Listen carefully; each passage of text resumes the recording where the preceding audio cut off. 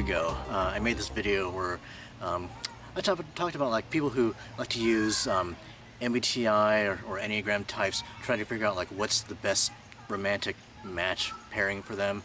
And I basically concluded, that's just backwards thinking. Any type can go with any other type. It's just understanding the different personality types can help you deal with conflicts in your relationships. The same can be said for career decisions. People like to use either MBTI or Enneagram, depending on whichever one they learn first, to try to figure out like what's the best career path for them. Now, to be fair, that's a little bit more of a valid question, just because I know that, like, for example, Myers-Briggs was invented as a way to assess possible careers for basically women during World War II. But, that's totally not necessary today. Unless, okay, maybe, I know it's sometimes used for, like, high school career counselors, high school kids who have no idea what they want to do in life. Well, yeah, MBTI types can at least be some kind of a starting point. Even then, I know there are other, like, personality tests out there that are more suited towards career assessment. But the point is, it's too limiting. Enneagram even more so. MBTI may be a little sketchy as far as like career choices. I think Enneagram is pretty much irrelevant as far as choosing a career. I think any Enneagram type can have any career. It's more, Enneagram is more about like how your core motivations and core fears affect your behaviors in whatever sort of environment you're in, whether that's at work or at home or in relationships or whatever. And yet that doesn't stop some people from asking questions like, what is the best career path for a type 9?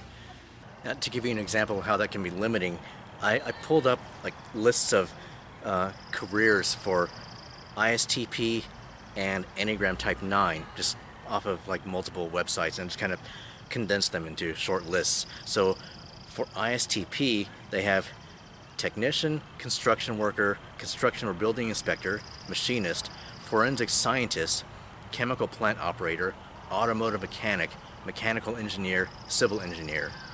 Yeah, I could definitely see how those types of jobs might be suited to an ISTP.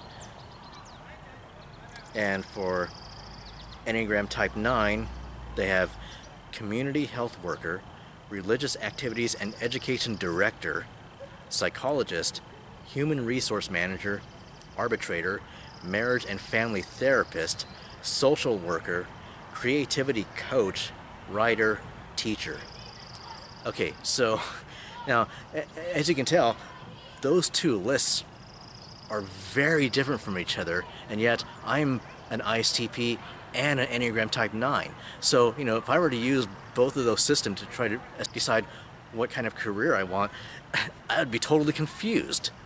Okay, so as for my own career, I'm a software development build engineer. I've pretty much been a software engineer my entire adult career, straight out of college. As far as the Enneagram type 9 list, it's very far removed from anything on that list. It's a little bit closer to what's listed under ISTP careers. They got the engineering, technical mindset going on there. I noticed not too many websites listed software engineer for ISTPs. That's more suited toward INTPs and INTJs, according to them. And again, I can see why. The definite, intuitive thinking, cognitive abilities can definitely help with, writing abstract code and designing something that's not necessarily physical or tangible. The only Enneagram type I saw where software engineering was listed was type 5. I'm sure I've had a lot of INTJ type 5 coworkers or INTP type 5 coworkers throughout my life. But it's what I went into. I enjoyed programming as a kid, all the way up through high school.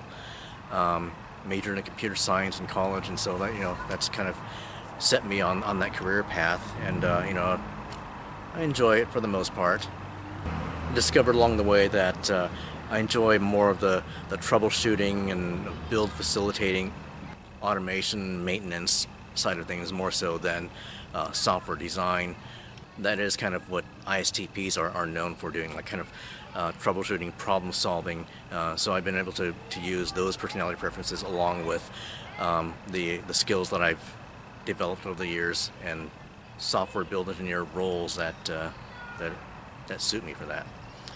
But yeah, that Enneagram 9 list of careers are things that I've never had a desire to do. Kind of focuses on the peacemaker, mediator aspect of things, helping people to improve themselves or whatever. Yeah, that's not me. It's more for intuitive feelers. I would say, if anything, the Enneagram is more useful for improving your interactions with people in whatever job you do have. I can make my case, making sure not to allow another person to take my focus off of, the task I'm supposed to be doing for the team. I've been in situations where, a person from a team that I was supporting felt that, their problem was more important than any other task that I was working on, and so they demand my attention like right that moment. And of course, my type 9 tendency is to just drop what I'm doing and help that person, just because they're the ones that are interrupting me, and they're the ones that are kind of basically screaming about, like, I need this fixed right now.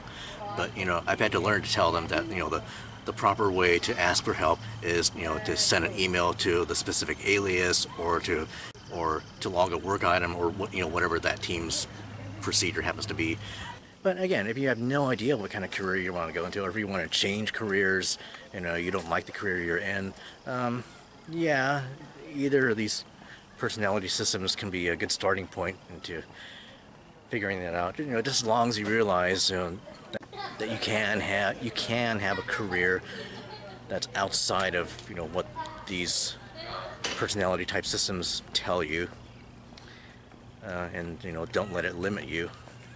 Maybe if you are looking to change careers, if you don't like the job you're in, maybe that's maybe these learning about your personality type, whether in Myers-Briggs or Enneagram or whatever, can help you try to figure out, maybe what is it about your current job that you don't like, what is it that's causing you conflicts or stressing you out or whatever. That's the kind of thing that that the Enneagram system or MBTI can help you with.